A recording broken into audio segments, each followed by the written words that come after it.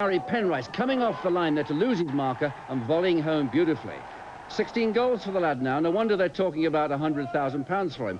Well, you see how rugby now, their clearances, they didn't pick up the ball very well. Rovers were quicker to the ball.